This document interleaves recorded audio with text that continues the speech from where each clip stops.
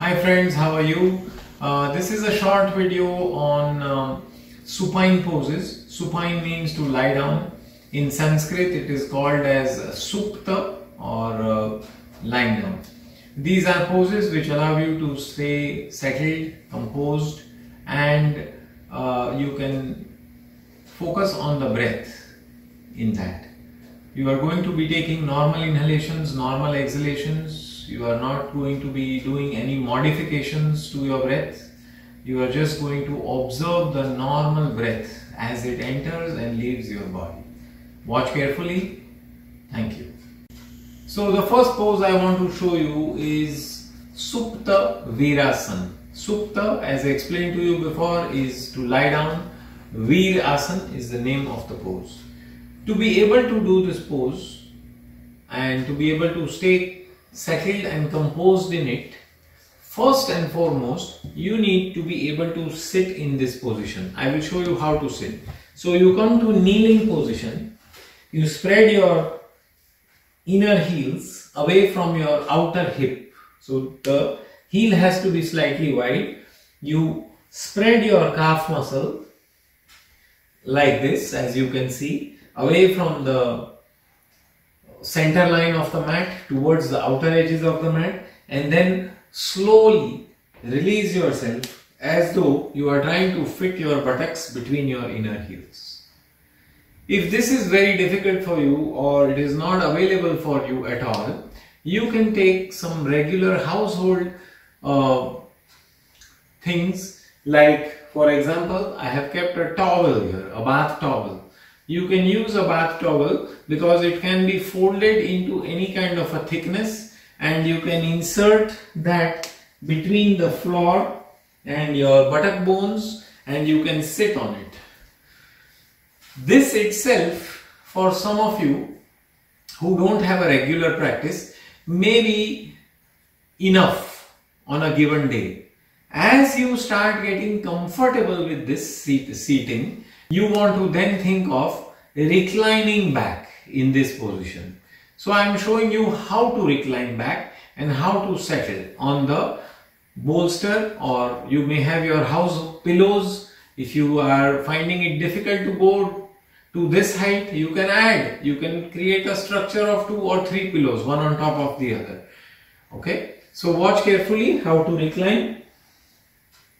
I am assuming that you have a reasonable practice that you have learned and you are practicing at home. So I am showing you from the floor. You sit, buttocks touching the floor, walk back, lift the chest. It is very important to extend this torso. Keep walking back. See how much I go back, and I push my wrist. I do not let my back drop out of my front body. So activate the back body to front body connection. Then bend the elbow, come on to your elbow and forearm on both, and then your back will touch the bolster. You will extend your torso away from your pelvis. So your torso has to come this way, your thighs have to go this way, and you will settle down in this position. Release your elbows, forearm, finger knuckles. Keep the chest lifted through the touch of the bolster in your back. Keep the face expression soft.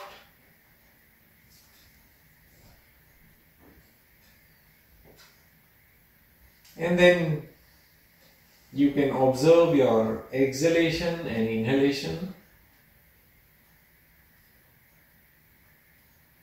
for the next 6 or 10 breath cycles, even more if you are able to stay comfortably.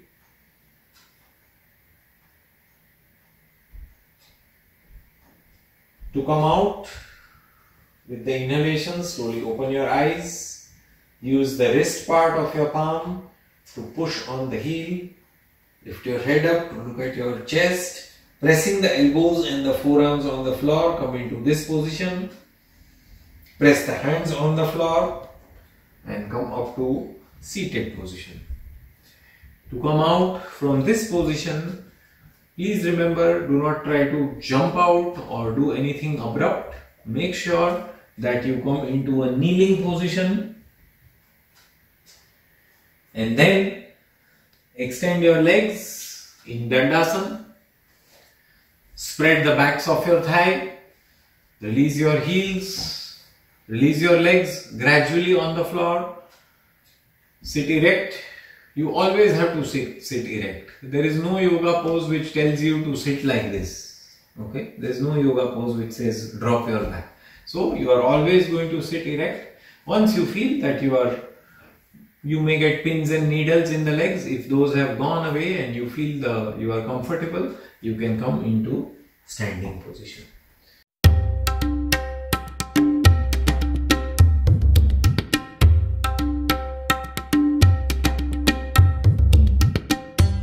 Supta Virasana. I am showing you with the props that are used in a normal yoga class. You may use your imagination, you may use towels, you may use pillows that you use to sleep on, you may use thicker garments like jeans or sweaters that can be rolled and put like this. Watch the process or method of going in. Sit upright in Dandasana. Slowly bend the knees softly. Rest the outer calf and outer hip on the rolled blanket like so, and bring the soles of the feet to touch evenly. Outer edges of the feet touching together. Outer edges of the feet will be on the floor. Soles of the feet touching together. Reclining back like you learnt in Virasana. Slightly lift yourself up in the buttock and shift your buttock away from the pillow, away from the bolster. Keep your back lifted. Go onto your elbow forearm on both arms. Receive the support of the pillows and bolster in your back, and then evenly place the left side and right side of your back on the bolster. Adjust this blanket so that it supports the curvature of your neck, back of your head. Release the arms, not too wide, not too narrow, in between, which allows the elbow forearm to release. You will feel there is a lift that is coming to the chest because of the pillow in your back. You will get this nice lift in the armpit chest. You will get this lift in the breastplate. Softly close your eyes. Separate the biting surfaces of the teeth. And connect with your breathing by observing it. When you exhale, you will feel this area becomes soft and it releases. When you inhale, you will feel there is a spreading to your ribs, there is a lifting to the ribs. Just connect with that rhythm of your rib cage and navel.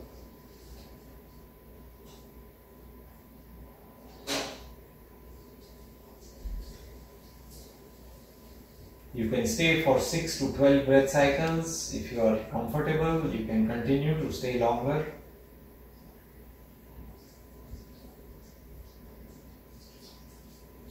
To come out, you will slowly open the eyes with the inhalation. You will bring your inner thighs together towards each other. Shift your buttock a little bit more and stay here. Then roll to the right side and come up to sitting.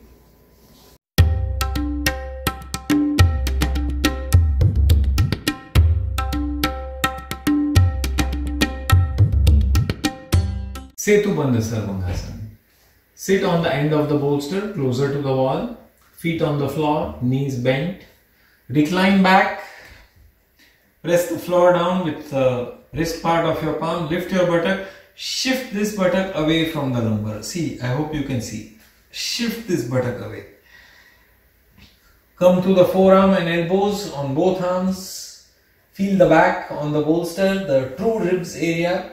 And then from here, slowly release your corners of the shoulders on the floor. So you get a dome shape in the chest. Extend your legs. Connect the heel into the wall. Now you see the knees are bent and close to the wall. So don't just push the legs. Hold the bolster. with your hands and pressing the feet so that you don't slide off the bolster. You come into this position. Keep the legs active, steadily extending into the wall to keep your lower back safe. Keep the shoulder corners firmly plugged to keep the chest open. Soft face, forehead, temple skin should be soft. Upper eyelid on lower eyelid softly, eyes soft. Unclench the biting surfaces of the teeth, tongue soft.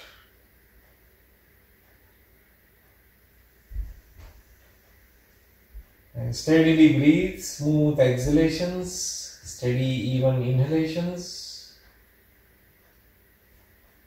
Stay to your capacity.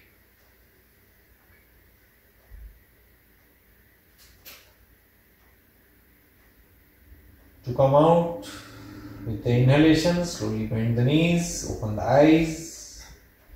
Support your head in your right palm, roll to the right side and come on.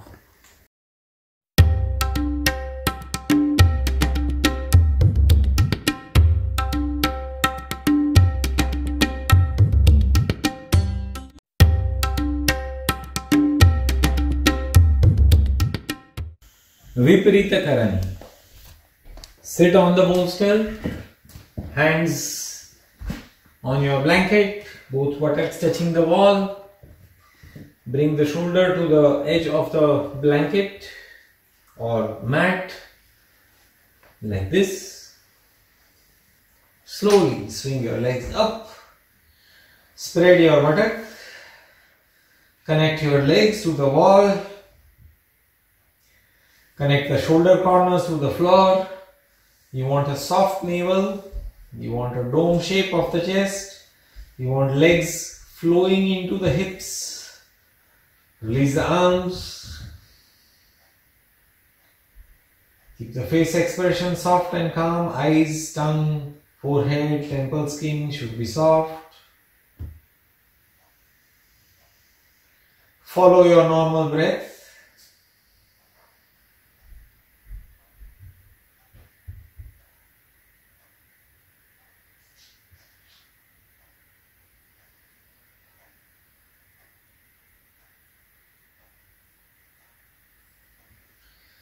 To come out, inhale, slowly open the eyes, bend the knees, support your head in your right palm, roll to the right side and come on.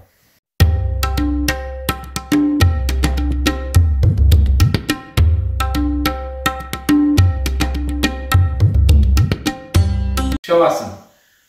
Bent knees, feet on the floor, shift the buttock a little bit away from the blanket towards your heels. Recline back, go on your elbows and forearms. Rest your back body on the floor. Support the back of the neck and the back of your head on the blanket. Observe this action carefully.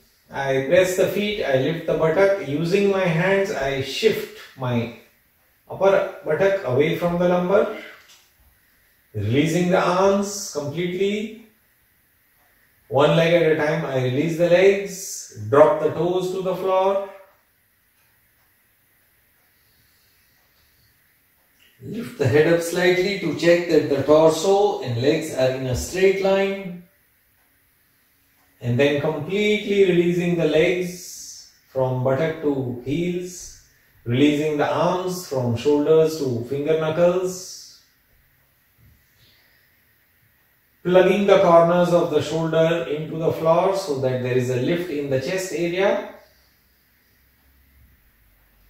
And then beginning to release the expression of the face, starting from the hairline, from the forehead, temple skin. Soften the skin, softly close the eyes, upper eyelid soft on the lower eyelid, eyes soft. Unclench the biting surfaces of the teeth. Part your lips. Let your tongue soften away from the frontal teeth into the base of the mouth.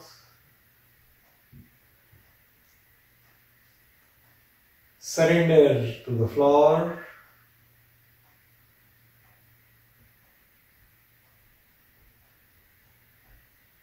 Exhale slowly, softly, smoothly.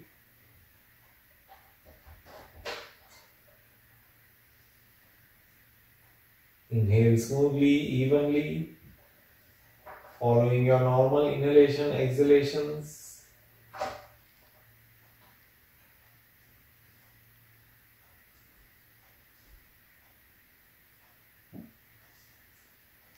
When you want to come out, use the inhalation phase to end the practice. Slowly open the eyes, bend the knees, support your head in your right palm, roll to the right side.